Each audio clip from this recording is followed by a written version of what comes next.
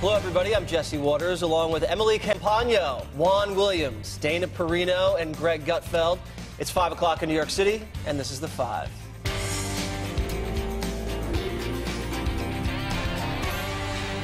Major developments in the confirmation battle over Bret Kavanaugh. The White House giving the FBI the go-ahead to expand its investigation of the Supreme Court nominee by interviewing anybody it deems necessary. This, as a source tells Fox News, the Bureau's probe could wrap up as early as tomorrow. President Trump standing by his nominee in light of the latest FBI review. This is now their 7th investigation, so it's not like they're, just starting. I want them to do a very comprehensive investigation, whatever that means according to the senators and the Republicans and the Republican majority. I want them to do that. I want it to be comprehensive. I actually think it's a good thing for Judge Kavanaugh. Now, with that being said, I'd like it to go quickly. And the reason I'd like it to go quickly, very simple. It's so simple. Because it's unfair to him at this point. Meanwhile, after demanding this FBI probe, Democrats are predictably complaining that it's not good enough. Well, based on some of the reports that we've seen this weekend, I'm very concerned about this because the White House should not be allowed to micromanage an FBI investigation. There's time, The thing is that every Senate vote matters, and there's time to get to the bottom of it. Even if it's 7 days, that's bad enough. But then to limit the FBI as to the scope and who they're going to question. Plus, the Arizona prosecutor we saw at the hearing last week is dealing a blow to Democrats. Rachel Mitchell details in a memo why she would not bring criminal charges against Kavanaugh, saying it's even weaker than, quote, he said, she said. All right, Dana, you missed this on vacation. This Kavanaugh situation is still happening. I kept tabs on it a little bit, was able to, they have some Wi-Fi, that thing called Wi-Fi over there in Spain. It is an absolutely remarkable week, and it's one thing, Greg, I don't think you'll mind, I reveal our text. I said, I can't believe that I missed that week. And he said, that's okay, next week will be worse. And, we're going to have to see those texts, by the way. We'll have to subpoena those. So extremely compelling, and some interesting polling came out today from Quinnipiac saying that 48% of people voters polled, said they do not think he should be confirmed, 42% did. But 56% think he is this is part of a political smear campaign. And I can't remember the other number. And so you're going to see some more polling on this. There are basically 4 senators now that this comes down to. Murkowski, Flake, Collins, and then Manchin. And President Trump was in West Virginia over the weekend. There's incredible pressure on Senator Manchin because his constituents, at a number that is like astronomical, want Bret Kavanaugh to be confirmed. I think a risk for Bret Kavanaugh this week, or for his nomination, not for him personally, is that now the hearing's done. Now we've got this FBI investigation. As you said, the Democrats saying, well, that's not good enough. Senator McConnell saying today, we will vote this week. And in the meantime, you basically have dead air for Bret Kavanaugh. President Trump speaking so passionately about his nominee today from the Rose Garden helps fill that gap a little bit. But the news cycle moves so fast. President Trump has a rally tonight. He's got one again tomorrow. How long can he keep this going? It's really important, I think, for the nominee and for President Trump to keep it in the news on their terms. Well, he's high energy enough, so I think he can fill the void. This Mitchell report, Emily, that came out, and she was, nonpartisan sex crimes prosecutor who the Republicans brought in. She released this letter that said some really interesting things, that she would never, ever bring charges in a case like this, and it is incredibly weak for a number of reasons. Right, and I thought multiple things about that report. So first of all, we're already hearing backlash that she even submitted a report, which I found preposterous, because what is she going to do? Text from the plane like, thanks guys, that's a wrap? This was outsourced by the Senate Judiciary Committee Republicans for her to do a job. So of course she's going to issue a report. Then I'm also hearing a lot of backlash from other prosecutors saying, well, this wasn't a proper investigation and that's not the appropriate standard. But the bottom line is she did the absolute best with what she was given and the investigation in that closed world. She used the preponderance of an evidence standard, which is the lowest. And note this, that to bring charges as a prosecutor, the standard for that is that you have a reasonable belief that the charges are supported by probable cause, and then also that admissible evidence is supported by beyond a reasonable doubt and that it's in the interest of justice. So she used basically the lowest possible standard, giving it the lowest bar to cross, and still found it insufficient. So I found the report absolutely telling, and that she should be given a lot more credence than she is. So, Juan, are the Democrats out of bullets here? We've had hearing after hearing. He's produced more documents and answered more questions than any SCOTUS nominee in history. And now we have a 7th FBI background check. Is that going to be enough? Well, check your history. I mean, we've had much longer confirmation battles in our history. But, I mean, to me, what you're seeing here, one, I'm amazed at what you just said about this prosecutor from Arizona not being partisan. She was brought in because they were all male Republicans, and she was brought in by the Republican side. By definition, does that make her partisan? Yes, it does. And in fact, as I recall, Lindsey Graham cut her off because he thought she wasn't being effective. And now she decides she's going to try to redeem herself with her Republican buddies by issuing this report, which has no standing because it wasn't based on any kind of investigation or anything beyond what she was able to gather at this hearing. Yeah, because I remember hearing from Democrats that they liked this woman and that she did a nice job and it was gentle. Yeah, because it was ineffective from the Democrats' perspective. Oh, so they're the partisans. But here's the thing. I think the key point is that you look at the poll numbers that Dana referred to. You look at the Fox polling, Quinnipiac, you look at Harris, Harvard. It's all the same. People don't believe Kavanaugh. They do believe her. No, that's true. No, that's not. I think that's what. That wasn't the question. I mean, unless you saw a different poll. I mean, no, that wasn't the question that was asked. Well, clearly, what I've got is in the Fox poll has 50% do not confirm, 36% believe Ford, not Kavanaugh. But I think it's become tribal, Dana. I think it's absolutely become tribal. And in the latest polling, what you see is an uptick in terms of the number of Republicans who are backing Kavanaugh. Previously, by the way, it was amazing to me, they didn't back Kavanaugh to the extent they backed Neil Gorsuch. This is not a popular nominee. But now, in the midst of the tribal warfare, you see it tick up, and it ticks up among Democrats as well. The key question for me, though, in terms of what we go forward, is what is the standard? Because what we've seen is now I think it's 4 people who knew Kavanaugh either at high school or college are saying he wasn't forthcoming and truthful about his drinking. So if you hold to this standard, now you're going to get Democrats who are going to say, this is a matter of character for someone we're putting on the court for a lifetime appointment, and this guy's lying about his drinking. No one lied about any drinking, Juan. I mean, you want to use the beer standard, the drinking standard, Ted Kennedy comes to mind. Greg, what do you think? Where to start? I hate the fact that we're using polling to gauge someone's innocence. Right. That is, this is not a job interview. This is now the Coliseum, in which we turn to the crowd on whether or not we could give the thumb up or the thumb down. They didn't just move the goalposts here. They just turned over the game board because they knew they were in trouble. To the point about if he's lying about booze, what else is he lying about argument? Well, it's clear that Dr. Ford lied about a number of things as well. You can call them inconsistencies. That's the nice, polite way of saying lies. Whether it was about plane travel, she only has a fear of flying when it's not on vacation. The polygraph, she wasn't sure when it was. She said it was a devastating experience, but there were 2 questions. The claim that she never got a lawyer, an offer from the Republicans like Grassley to have the meeting over there, giving notes to reporters, changing bystander to not bystander. There's a lot of, I'll be diplomatic and say, inconsistencies to her otherwise credible testimony. That's how you talk, apparently. So, if his lies about booze, which I do believe, he fibbed about his drinking because he's talking about his drinking in front of his wife and kids. And I'm sorry, I do the same thing.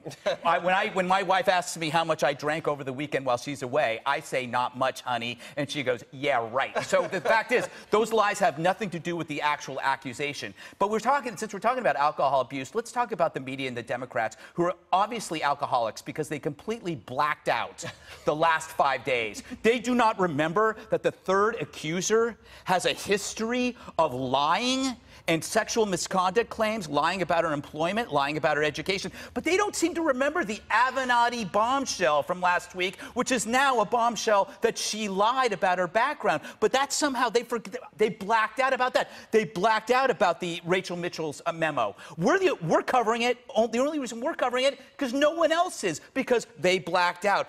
These are huge things that the media cannot remember because they don't want to remember it. It's disgusting. You know what, though? I mean, you listen to the president today. The president's now engaging in just the kind of angry, bullying behavior. Oh, Cory Booker drove Newark way down. Richard Blumenthal's a liar. All these Democrats, they aren't angels over there. I know them. I've seen them in compromise. Isn't that great, though? Wow. Isn't that great? Isn't that great? Let me tell you, we are talking about a Supreme Court nominee. And a man and a family. This is totally denigrating the whole process. It's now become uncorroborated accusation destroying a person's life. Behavior. Destroying a person's life. An uncorroborated accusation destroying... No. You're focusing as if this is just about. That's all it's about. No, that's all it's about. But you have to it's admit about the Democrats take Supreme some Court. responsibility. So you're willing to destroy somebody over a seat? You can have the seat. Hey, I would say. Let me tell you, know, I've got bullets in me from trying to defend someone when I thought they were unfairly being maligned. But I'm going to tell you this. When you look at Kavanaugh, you have to, you just said, you think he's fibbing about the drinking. Yes. You've got to speak to a man's or woman's character. Doesn't if you speak, put them in charge that of the doesn't Supreme speak to Court the character of a guy trying to play down the exaggerations over beer. It to goes the point, beyond that, though, Greg. Where? In the yearbook, you got stuff in there about, the yearbook. Remember about the Devil's Triangle, when you turned about boffing? Yes. Oh, no. You weren't here. That's about flatulence. You were selling books while we basically we already went through that entire thing. The Devil's Triangle is a drinking game. Oh, yeah. It's not a sexual position. And boffing is not sexual. Not that I've heard. You got It's boofing and it's flatulence. You know what? We're gonna. Don't ask me how I know. I want to see your yearbook. My yearbook? Yeah, pull Juan's yearbook, please. Here's the afro. Producers, pull the yearbook. You don't have to go that far. Could Dianne Feinstein and Democrats be in big trouble after Christine Blasey Ford's confidential letter got leaked? That's next.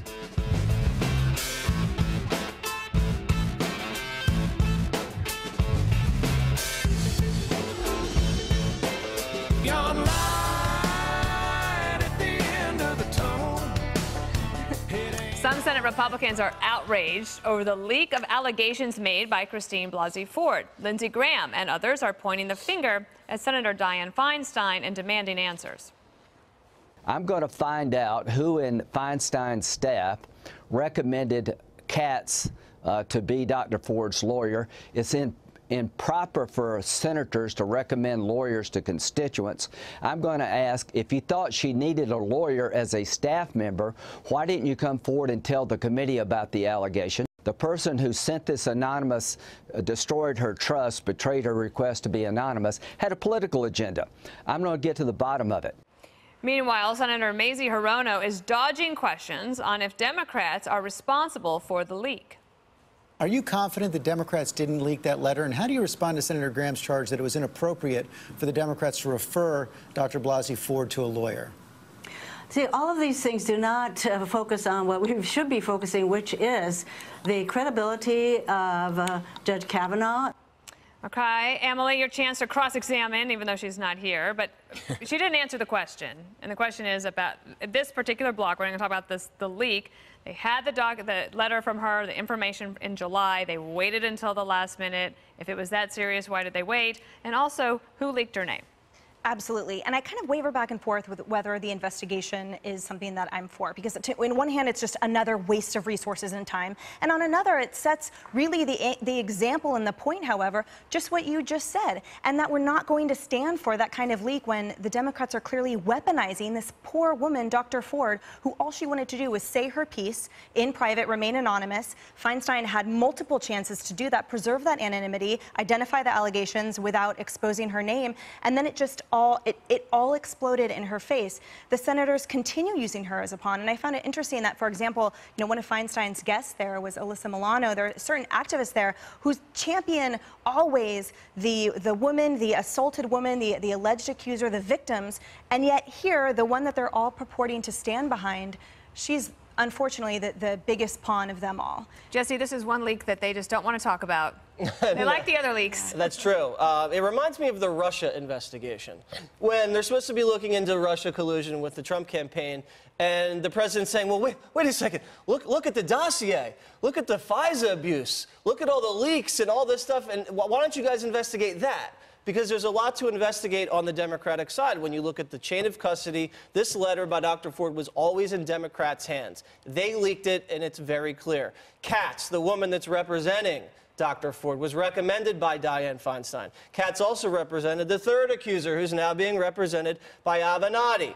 And she's also tied into Demand Justice, which is a group run by the Clinton people. And I'm also confused about something. Democrats, she defended Al Franken when Al Franken was going around groping people. That was okay. That wasn't anything that he needed to be disqualified for. As an adult. Right, as an adult. But and so Ford is also being represented pro bono, and her house in Palo Alto is assessed at millions of dollars, yet she has this GoFundMe page that's raised almost $1 million. I don't understand what's going on there. The polygraph test results have not been proffered. The medical and therapist results have not been proffered. What's going on here? And it comes down to this. They have mistreated this woman. And if you're a Me Too person, you're supposed to treat these alleged victims with respect, with dignity, and create a safe space for them, not only so they can tell their story, but other women can feel comfortable to tell their story. Instead, they've thrust this woman into the national spotlight and watch her kind of relive all of her trauma and use her for political purposes, and it's just not right. What do you think about the leak investigation? Some Republicans think that the FBI, if the investigation is expanded, should actually include Dianne Feinstein. And what absolutely. I think I mentioned that when you weren't here, that they should investigate her. Perhaps her Chinese driver was involved. It's like Driving Miss Daisy meets Spies Are Us. You know, I think the driver leaked it. The driver leaked it. Also, I think that you never know what's going to turn up with Dr. Ford.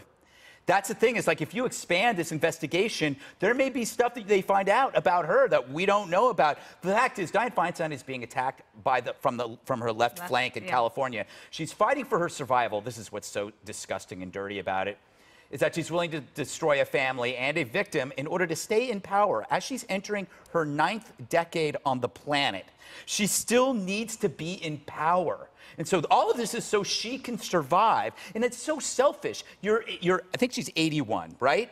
Maybe retire. You don't need to destroy these people's lives just to stay. And by the way, Tyrus on my show had an interesting theory that Feinstein held on to that letter because she knew that it was garbage, and then at the end realized, what the hell, let's see what sticks, and threw it out that way. So are you saying you're not going to be hanging around on the 5 in your 80s? You're going to be long retired? Yeah, I think so. I think they'll have like a little senior show for me.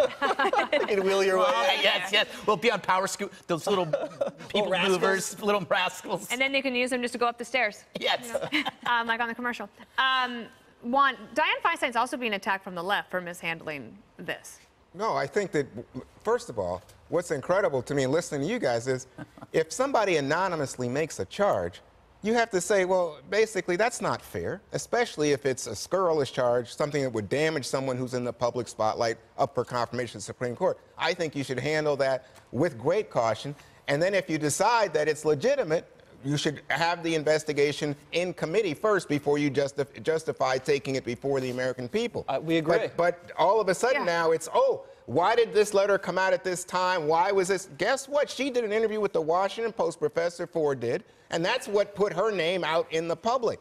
But again, this is all about. Hang on. This is all about Republicans now trying to get away from Kavanaugh's lack of veracity, apparently, and go into the weeds and say, it's about Dianne Feinstein. It's not about Dianne Feinstein. It's part of it. It's not it at all. I mean, you see Kavanaugh up there. He says, it's the Clintons. It's a Clinton conspiracy. It's a Democrat. Boy, did he betray himself as lacking in judicial temperament. Wow, that's so unfair, Juan. That's not unfair. That's absolutely unfair. Wasn't Hillary that said everything was a vast right-wing conspiracy? Oh, so wait a second. I'm not putting Hillary Clinton on the Supreme Court. You just want to put her in the Oval Office. Believe me, I expect that Supreme Court justices are able to be impartial arbiters. I don't expect them to be a political... Do you think that there's any evidence that he was not that during his 13 years that he was on the Circuit Court of the United States? Correct, but what we saw now is that he has become... That was a human being in there, not a judge. That was not a judge you saw. You saw a man fighting for his life. That's a difference, Juan. You should know. No, but you can't have a one-sided conversation, Greg, in which you ignore the fact that, gee whiz, guess who put him up there? The Federalist Society. Guess who's been behind him all the I was president of the Federalist Society in law school. So I'm just saying. You are a Nazi. This is what I'm trying to say, that the notion that judges are permanent robots is absolutely ludicrous. As you said, he was a human there. I have heard federal judges who are widely respected judicially make the most outlandish comments that I can't even repeat on air. So the thought that a man who was defending himself, refuting methodically allegations, salacious allegations, you said potentially scurrilous allegations against him, that he was, if he hadn't gotten angry, people would have said that, oh, he's obviously guilty. And he shows anger, then he doesn't have a judicial temperament. I call BS. All right, Kanye West under fire for his pro-Trump speech on Saturday Night Live. Greg's going to break it down. The backlash from the left ahead. Sometimes your heart's pounding out of your chest. Sometimes it's just beating. Some days you...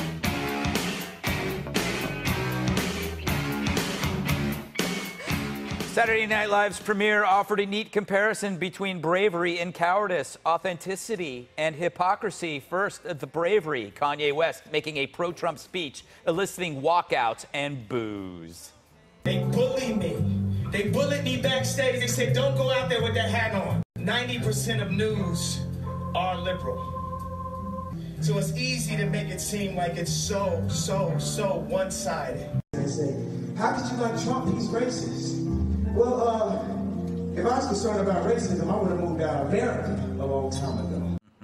So why is that brave? Well, when someone sacrifices their street cred and offers themselves up for ridicule from the cool kids so others might not be targeted, that's brave. The opposite, instead of facing a mob, you just grab a pitchfork, like Matt Damon did playing Bret Kavanaugh on the same show. Let me tell you this. I'm going to start at an 11. I'm going to take it to about a 15 real quick. So the nominee's anger is worthy of mockery, even if he believes he's been unjustly accused. I guess he should have come out singing We Are the World. But it begs this question. Would Damon behave differently if he were the accused? Let's ask him. If you make that same claim today to me, I'd be scorched earth. I'd go, I don't care if it costs me $10 million to fight this in court with you for 10 years. You are not taking my name from me. You are not taking my name and my reputation from me. I've worked too hard. I've worked too hard for it, and I earned it, and you can't just blow me up like that. It's just awesome. Someone has amnesia. So if Damon were accused, he'd scorch the earth, just like Kavanaugh did. But once the chips were down, Damon happily scorched Kavanaugh instead. Cowardice and hypocrisy, the gulf between fearful, virtuous public expression and hidden private terror. On TV, you can say, yeah, this accusation is disqualifying, but when you get home, it's, what if they come for me? This is nuts. Politicians, celebrities, media, so many have been accused of something. Want to bet they feel their pain was unjust? Matt should ask his friends, hey, Ben, were you ever accused of something? And was it unjust? Imagine how many of them fight back tears and anger. It'll be quite a performance. Maybe Matt can mock that too.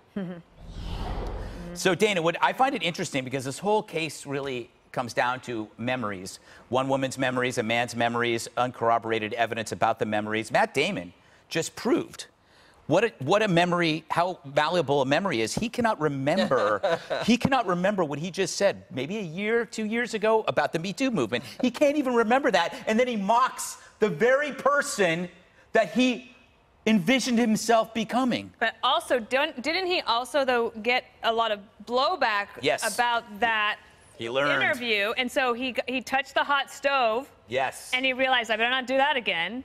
And the difference was, in the clip you showed, he was being himself. He was being asked, like, what would you think? On Saturday Night Live, you get to be an actor. Yeah. Bret Kavanaugh doesn't have the luxury of getting to go on Saturday Night Live and act. Yeah. He doesn't get the luxury of taking an oath and then going in front of the Senate and in front of the country and acting. He had to be himself. He had to defend his own honor. He doesn't get to act, and that's what really does bother me about Hollywood. Yeah. You know, Emily, according to I'm springing data on you, so just trust me. I can handle it. But since 1997, the OOC paid more than $17 billion for 264 settlements and awards. That's to the government, like congressmen, senators. I wonder how many of them think that was unjust, that their case, the accusation was unjust, but they paid. Just like celebrities do. Absolutely. Remember the hush fund that we all learned about? That's what I mean. Yeah. I should have just said hush fund. And that's exactly what we were talking about earlier, where the notion that this person is not going to be human, or the notion that one can subscribe to another one, how vehement they are to get, how angry they are to get. I don't understand that, and it has no place in this kind of argument. But that being said, it's been reduced to a whole binary argument anyway. Everything that's out there, it actually belongs on a spectrum, and yet all it is totally partisan tribalism, like you mentioned earlier, and everyone gets in their corner, and Senator Hirono says ridiculous things, and there's absolutely no reasonableness for any kind whatsoever. And the fact that immediately after Kavanaugh testified, that there was such a backlash over that anger again, I mean, it shocked me. And there was a quote from that the Washington Post published that said, he's lying because of his upbringing. Yeah. And it's those kinds of equations that, to me, it blew my mind. Can we play that Damon thing again? Yeah, let's do it. Let's do it. Let's play that one. If you make that same claim today to me, I'd be scorched earth. I'd go, I don't care if it costs me $10 million to fight this in court with you for 10 years. You are not taking my name from me. You are not taking my name and my reputation from me. I've worked too hard. I've worked too hard for it, and I earned it, and you can't just blow me up like that. Juan, that is a better impression of Bret Kavanaugh than he did on SNL, and I think he reflects the mindset of every man who feels that they've been unjustly accused. Well, I think the two things to be said here. One is that he was talking about being sued. I don't think that all these years, even after she did therapy and all the rest, that she ever sued. This is worse. I'd rather be sued. Well, I don't think so. I think that clearly what he was talking humiliation. about... Hang on, let me finish. I think what he was talking about there was someone getting into his pockets and taking his money as well as his name. Can I finish? Yeah, we're trying. As well as ruin his reputation. Yeah. In Kavanaugh, I think you have a different set of circumstances. But I wanted to move on to Kanye West, because I just can't believe that you would, even if we disagree about what happened there with Matt Damon, but I can't believe that you would celebrate Kanye West, who says stuff like we should abolish the 13th Amendment?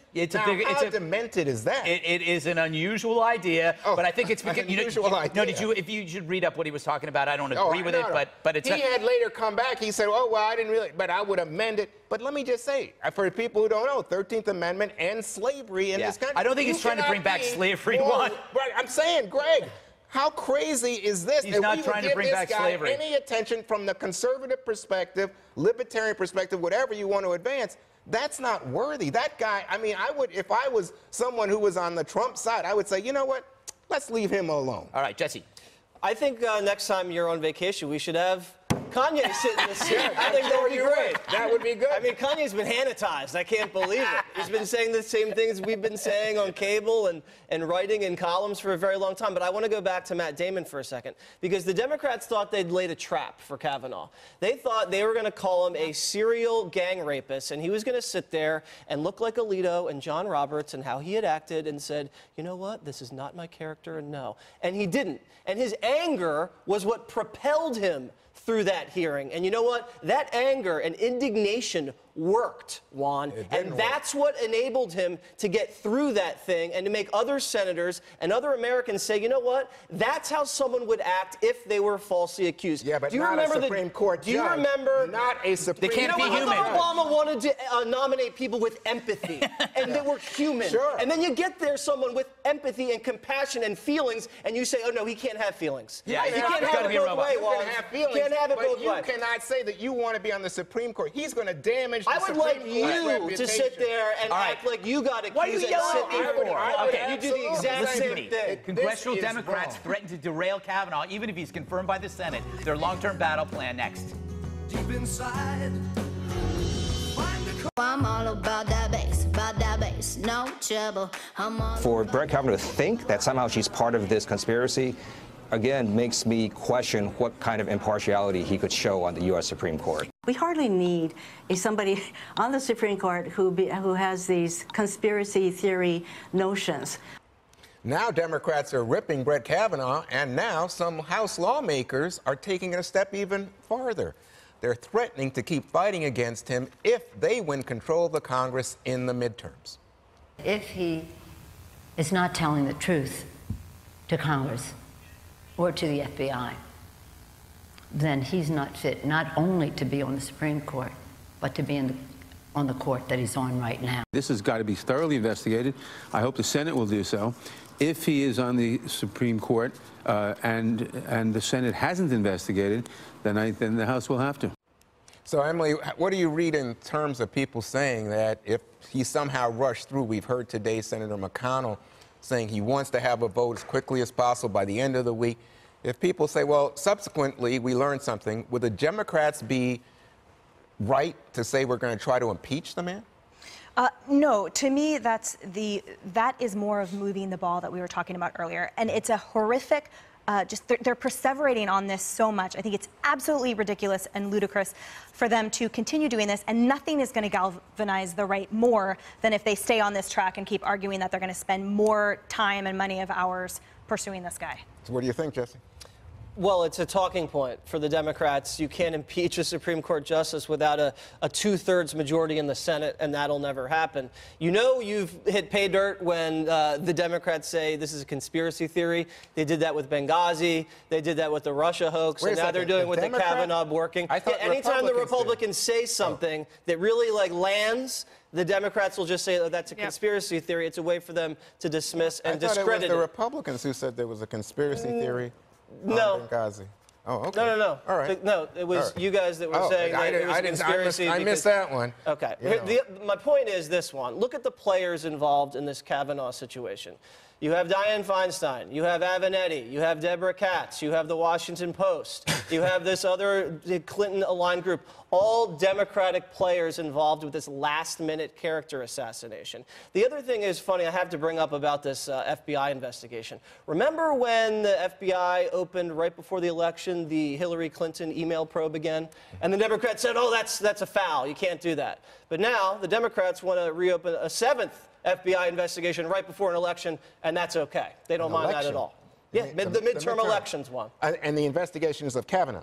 Yeah, same thing. I don't think it's the same. Great analogy. Went right over your head. It sure did. Dana? Okay, so while I was away, Ruth Bader Ginsburg gave an interview in which she was very harsh against President Donald J. Trump. And I wonder if the Republicans should start impeachment hearings about Ruth Bader Ginsburg, because she couldn't possibly be an impartial judge when it comes to business of the United States in front of the Supreme Court. Oh, great point. That's the same argument. Well, and I believe she apologized, didn't she? That's all it takes? That's all it takes. I see. And Greg? Okay, so as collusion evaporates like a fever dream, they now have to create a new one. And is it good for the country? It doesn't matter. They don't care. What's good for the country, that's never mattered to leftists. The Democrats, it's great. And I don't even know if I should even divulge this because I don't want them to realize how stupid they are. But there are two options here, and they only help the Republicans. If they get Kavanaugh, they might get a blue wave, right? You might get a blue wave, but you got Kavanaugh. If you lose Kavanaugh, you get a massive red wave and a more conservative female judge to boot afterwards. It's a win-win for Republicans. That's why I'm not that sad. You know, someone said to me that they thought that the president has kind of become more lukewarm. Today he was more emphatic, But the question is he still fully behind him? I don't know. Obviously. Well, let's see. Oh my God. President Trump taking on the media today at the White House. See it here on The 5. That's next. No trouble. I'm all about I'm worth it. Baby, I'm worth it. We're going to win so much, you may even get tired of winning. And you'll say, please, please, it's too much winning. President Trump delivering on that promise. He touted a new trade deal with Canada and Mexico earlier today, but apparently the press is sick of winning. All they wanted to focus on was Bret Kavanaugh, which prompted this scolding. In a tweet this weekend, Mr. President, you said that it's incorrect to say you're limiting the scope of the FBI investigation. What does that have to do with trade? I do have a second question on the Kavanaugh thing, when you get back to it, if you take that. Let's go. But you'll take that now? No. Okay. Do you have a question on trade? You answered several questions. Do you have on a trade. question on trade? Okay, Greg, I'm going to start with you. So when NAFTA was being reformed and when Trump had taken negotiations off the table with Trudeau and there was a bilateral agreement for a second with Mexico, the press was all over it, and rightly so, because those were big deals. And then today, when the agreement is come to fruition, there's nothing. And instead, they're going after that shinier object. So how did you feel about this? Can you speak to that? People are bored by tariffs and trade because boring stuff is important. And that's the problem, because you have to go slow with important things. And if you remove the Supreme Court soap opera, what do you have in this country? You have peace and prosperity, which is why the media and the left are chasing the Kavanaugh story. About trade and tariffs, Trump gets something that I didn't get, and he's giving people a class in this as a salesman, which is that you leverage relationships with your allies while you engage talks with your adversaries, so you can be mean to Canada and be nice to North Korea. He sees the individual desires of each leader. That's the system of a salesman, in which the individual desires of the people you are talking to matter for that moment. Right. So, Jesse, going into the midterms, what are we going to see for states like Ohio and Florida and these states that are poised right now from the workers in these industries that this affects? Well, I think the timing of the deal is perfect. He needed to get this done before the midterms, and he did. Now they have to do all the paperwork in Congress, and we'll see if Nancy Pelosi and Chuck Schumer are going to do what they've been saying they want to do for decades, which is to renegotiate NAFTA. I'm just waiting to hear Joe Biden, Barack Obama, Hillary Clinton, and Bernie Sanders give the president a round of applause, because these people campaigned for the presidency on renegotiating NAFTA, and now Donald Trump has done it, and all I hear is silence. No, Schumer said he should get some. Schumer? Yep. I couldn't hear it over his crying. I do think that when at press conferences, you get the press can ask whatever they want. You don't have to answer it, but they can ask whatever they want. But also for critics of the president who were worried about the trade deals and now who are saying, well, it's just cosmetic changes and criticizing that way, just be happy. It's just cosmetic changes. So then just be glad. He just wanted to call it something else. Fine. Like, you still get your deals. Yeah, but you know what you have to do? You're going to have to pay a little more for your cars. You're going to have to pay a little more for dairy. And you stop and think about, wait a second, what is going on here? What is the reality of the deal? So I will say this.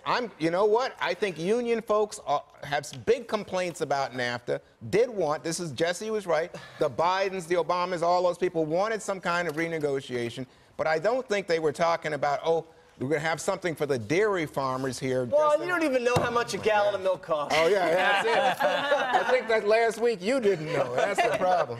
All right, one more thing is up next.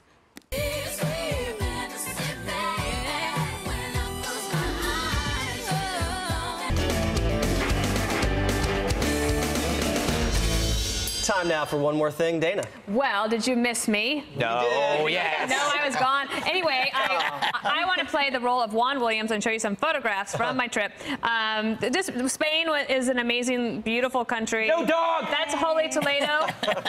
Toledo, Spain. I was inside the church here. And then I found this for Greg Gutfeld. This next one, this was on part of the choir in the church in Granada, or I think that was Toledo. Then I found meat cones. Ooh. €5, Greg. What? Meat that and cheese cones. Whoa. Yeah. Zoom in on that. So, is that prosciutto? What is that? Yeah, €5. And that's a street snack? And you just pick it up.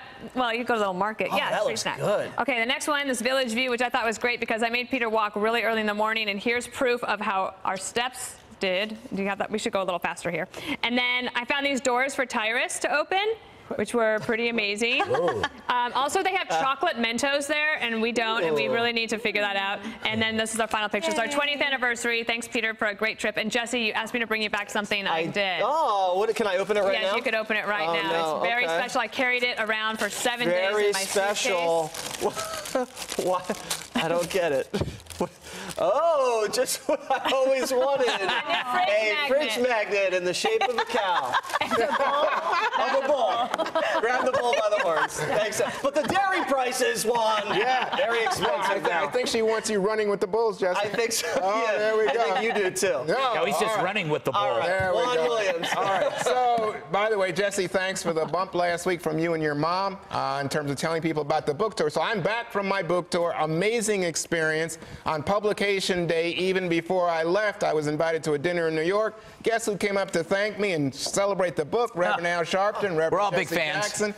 Then it was off to Atlanta. I gave a speech at the Carter Center. The questions, just fabulous down there. They wanted to talk about the current power of race in American politics. Then I was off to the West Coast. I spoke at the Commonwealth Club in San Francisco, Town Hall in Seattle. I signed books. Here I am autographing copies at Barnes & Noble in Seattle. Meanwhile, back home, two of my friends, my granddaughters, couldn't put the book down. Did you tell Reverend Sharpton I said hello? Absolutely. You should hear what he said about you. Yeah. All right, Greg. All right, it's time for this, I think. What is it called? Greg's Fitness Tips. You know what? Combine resistance training and running by pushing an empty car and then trying to keep up with it. This is a great way to get in shape. You push, that helps your forearms. And then when the car gets away from you, you have to like follow it. I have no idea how the car made a right turn, though. I don't understand how that car was able to. There's no car. There's nobody in the car. The car had no driver. I don't know about that one. All right. So, Phil Mickelson didn't do too well over the weekend at the Ryder Cup, but he did something really well just when he was goofing off behind the scenes. Look at him roundhouse kick this guy. Look at this. Look at the flexibility. How old is Phil Mickelson and he can do that? I can't even do that, and I'm 40. Well done, Phil. All right, Emily. All right, I'm making up for Dana's dogless OMT with mine. So this week, it was my Duchess Doberman's 9th birthday. This is her. So I had a birthday party for her at the park. This is her. And then I took her on a treat crawl through the neighborhood to all of my favorite stores that she could see. Like a pub crawl for dogs. Exactly. So there she is. That's the buffet at the pet store. That she got her nails clipped. That's the girl that does the nails. That's the market. She's just literally got treats from everybody. It was hilarious. And then we played on we played on the beach. She ran it all off. This was her getting it off because, of course, she hated that hat. All right. It was fantastic for her. Set your DVRs. Never miss an episode of The Five. Special report is up next.